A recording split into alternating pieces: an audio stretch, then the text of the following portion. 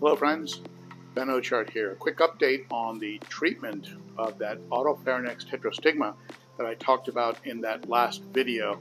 I'll put a link up here somewhere for that video.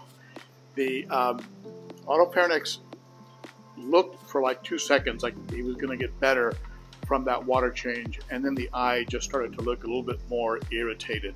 So I went ahead and I was able to remove him from the 300. It was easier than I thought. I thought I was going to have to remove the plant.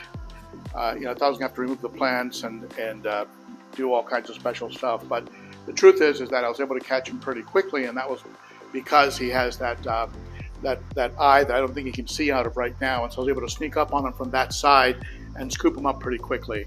And then what I had done before actually capturing him is I had set up an aquarium here, and I'll show it to you right behind me here.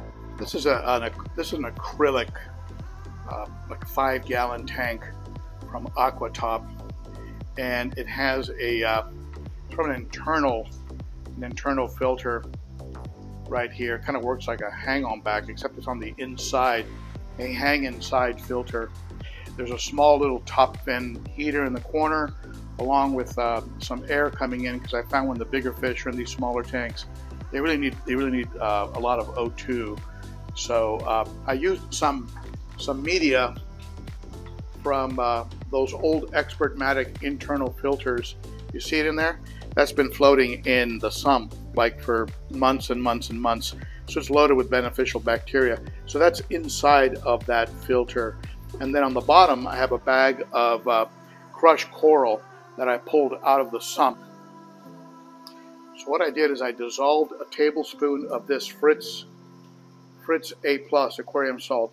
This has worked in the past with this fish.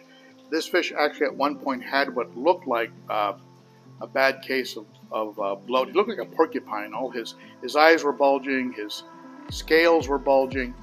He was in real bad shape.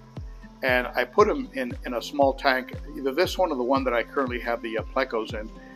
And I left him in there with a tablespoon of this stuff, and he responded immediately and was able to go back into the main tank in about a week. So I'm trying that first. So there's the update. Fingers crossed. Hope he pulls through. If the salt doesn't show an improvement in a day, maybe 2 days, I will go ahead and maybe hit him with the Furon, or maybe the what do you think? Let me get your tips. You think the Metro, or perhaps the Paracleanse, or maybe the Furon 2? What would be your med of choice in this kind of a situation if I took it from the salt to the meds? Let me know in the comments below. As I've mentioned many times, we all learn from each other on this channel. Okay, fortunately I had some stuff laying around so I could create a tank very quickly.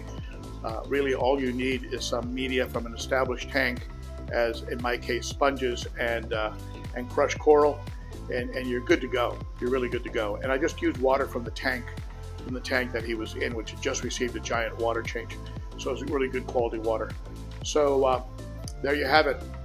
Thank you so much for tuning in, and look for an update on this coming Saturday's Cichlids and Coffee live stream. We'll talk about how he's doing and how the rest of the fish room is coming along. Thank you, my friends. You are the best. Talk to you again soon. Bye-bye.